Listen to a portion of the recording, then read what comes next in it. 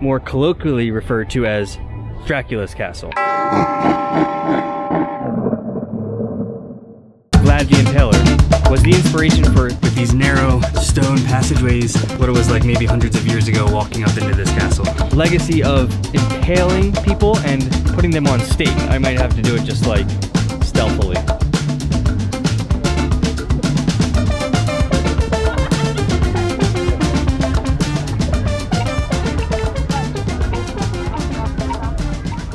Okay, good morning from Bran, Romania.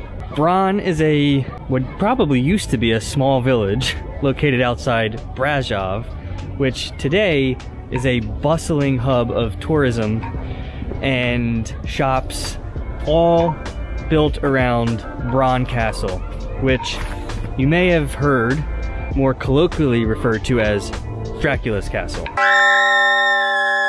It is referred to that way because of Vlad the Impaler, or Vlad Tepes. I'm sure I'm mispronouncing his last name.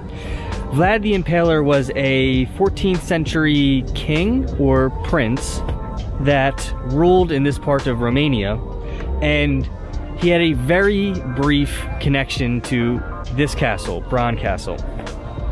There are reports that he stayed here maybe, and if he did, it was very brief, but he certainly did not live here, and it was definitely not his castle. And he, Vlad the Impaler, gets that nickname because of, I guess, his cruelty to his victims and his legacy of impaling people and putting them on stakes. In reality, he was a very important historical figure because at that time period, the Ottoman Turks were actively trying to make their way into Europe, and he was actually a critical figure in stopping their spread into this part of southeastern Europe and potentially spreading further into Central and Western Europe.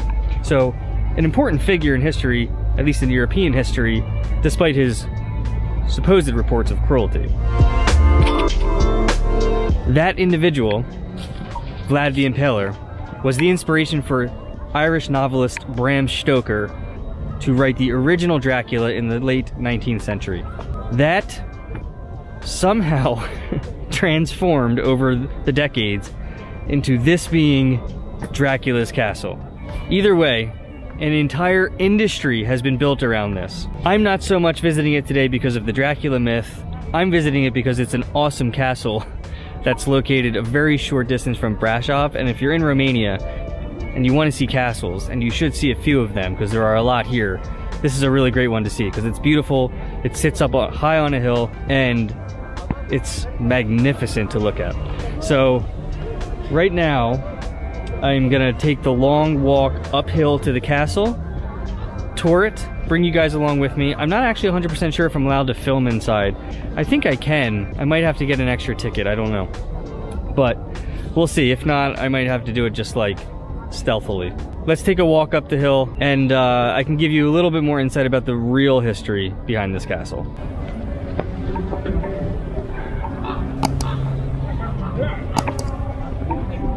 So the real history behind this castle is that it was actually originally built in the 13th century, serving as a citadel and fortress, likely for invading Germanic tribes from the north.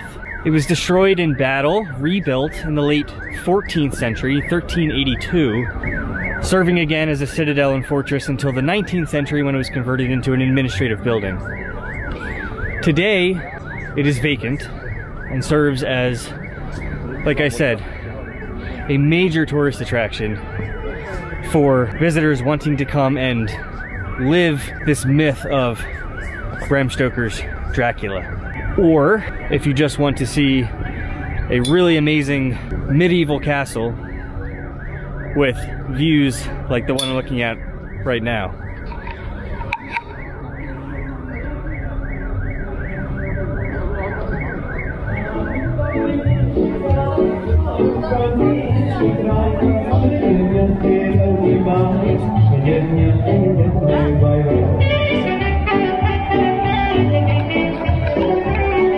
There's a huge festival going on down there. Massive festival, actually.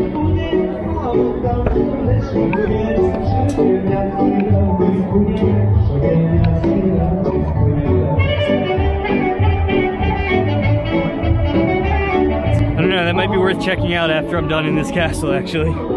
They probably have good food and beer.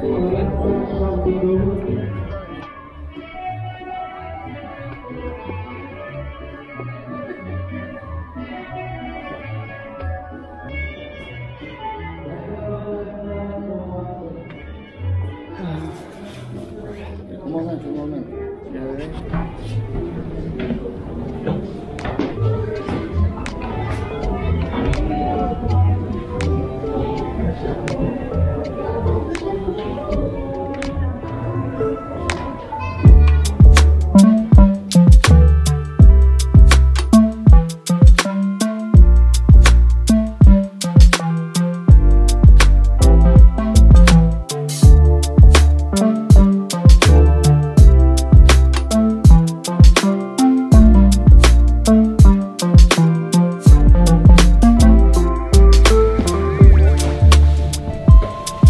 castle has at least retained some of its medieval charm with these narrow stone passageways that gives you a feel like what it was like maybe hundreds of years ago walking up into this castle. You can hear that festival music coming up to this balcony up here, and it kind of does detract from the like spooky medieval castle vibe. This like raging Transylvania festival happening right over there.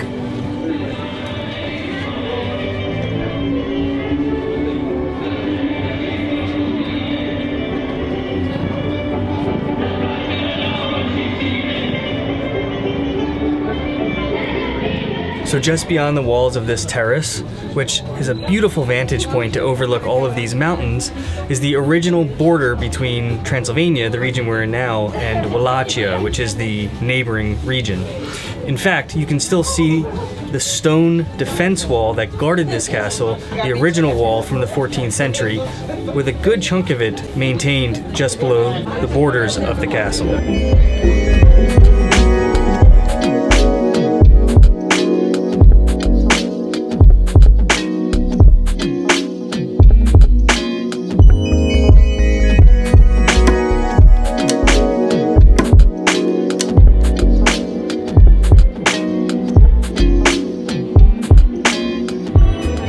And that is Bran Castle, or if you like, Dracula's castle.